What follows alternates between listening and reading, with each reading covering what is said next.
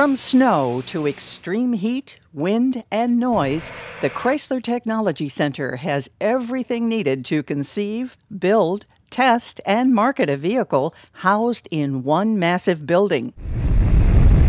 Since its inauguration in 1991, the Chrysler Technology Center is the only automotive facility in the world that brings together cutting-edge research, industry-leading design, engineering, manufacturing, and marketing, all under one roof. CTC was formed to try to bring everybody together. At one time, back in the late 80s, Chrysler at the time was in 28 different locations. So CTC was formed phase one to bring all 28 locations into one location so we could all essentially work together.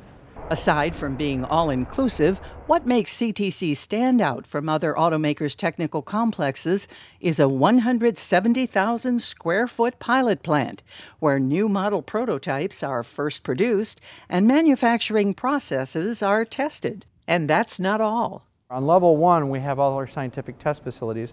In that is the EMC, known as the Electromagnetic Compatibility Chamber, which tests for frequency disruptions to computers on board. Then there's the climactic chamber, in which case we can actually make it snow inside the building and test the vehicles out. There's the full-scale wind tunnel, which you have to see it to believe it as how large it is. Together with the World Headquarters Tower, which opened in 1996, the combined Technology Center and Headquarters Complex is the second largest office building under one roof in the U.S., after the Pentagon, at 5.4 million square feet. Today, 15,000 people work within the sprawling Auburn Hills campus. The working environment at FCAUS fosters speed, efficiency, and quality because employees can easily consult with each other, reducing the time it takes to bring a product to market. It may be 25 years old, but CTC is always evolving. It has the ability to change when the way to build cars, design, develop, build cars changes. CTC can adapt to it.